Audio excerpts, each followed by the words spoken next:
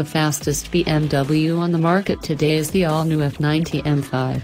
Under the hood is the newest version of BMW's 4.4-litre twin-turbocharged V8 engine.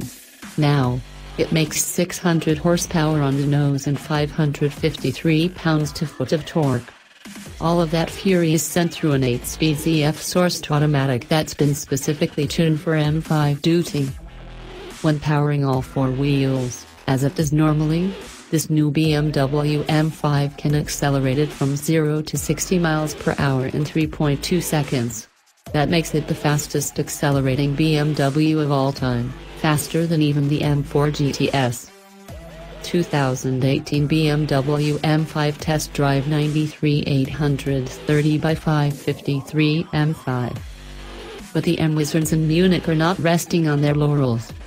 But according to BMW CEO Frank Van Meel, customers are already asking for a competition package for the M5, an option he said could arrive in the not-so-far future, theoretically.